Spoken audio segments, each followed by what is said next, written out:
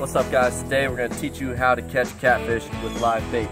We just caught some bluegill and sunfish from Sam's pond, and we're going to get out there with some fish finder rigs, and then we're going to use some bobber floats too. If you don't know how to tie those up, go check out the other videos and we'll get you set. So we're going to use nice palm-sized fish and hopefully get some nice 25, 30 pounders. We're going to show you how it's done, take you through step by step, check it out. So we're out here with our fish finder rig. We got our weight, we got our hook, and now we're going to teach y'all how to throw on your live bait. So Sam here has an excellent troll float. We got all of our bait. I'm searching for a palm-sized little sunfish. So you got them right here. You're gonna take your hook and put it right back there. See? Right here. Right into it. Right behind it's right there. That's where you're gonna want to put it. Right beneath its dorsal fin. It's gonna keep it alive, keep it jittering around so then the flatheads will come up and just nail it. You'll also catch blue on it too. So there you go. Just like that. Now we're just gonna toss it off into this slack water.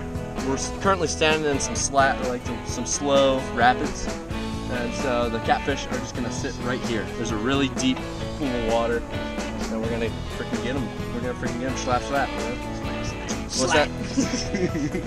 Slap fishing, you know how it is. And hey, since we're giving you all this information, like, subscribe, and comment below, baby. All right. Let her rip. Let her rip. Let her rip. There it is. All right, and we're gonna let it go. This is a newly cleaned up reel too. If you want to learn how to clean up your reel, go check out that video. Click that link. Click that link, baby. I got my hype man with me today. So another tip, if you if you get snagged up, just let it hang on a rock, because the chances are you're caught on some structure, and catfish like structure. Yeah. So I went to go find my bait, and then I found this guy. I found this guy under there. Yeah, he's probably like 15 pounds. But you know, when they're not biting, sometimes you just gotta go hunt them yourself. So grab the net and goggles, and we got him. Let's get a quick view. Don't mess my hand up.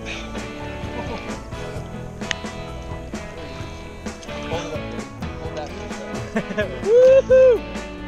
There you go, that's how it's done, baby. Wait, hold on, wipe off the lens real quick.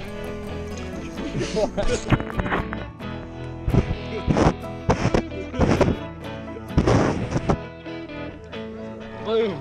There we go, baby. Woo, woo, woo, woo. Now we're gonna let him back. No, I'll let him back over here. Alright. See if he'll bite on my foot. Oh, no. No, yeah, see if he bites the fish. Oh, he's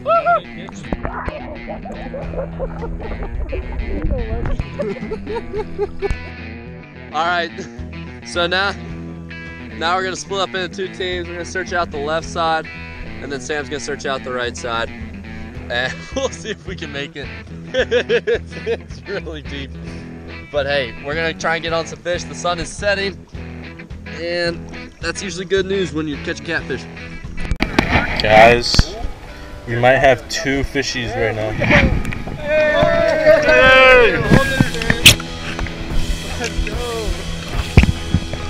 So guys, we got a catch. Shout out to Louie. He's used to be a big fisherman, then you know, times have changed. He has some rough ends with the girl. Now he's back at it again, and he's catching big doinks in Amish. Yes sir, now put your hand on it. Put your hand on it. Put your hand on it.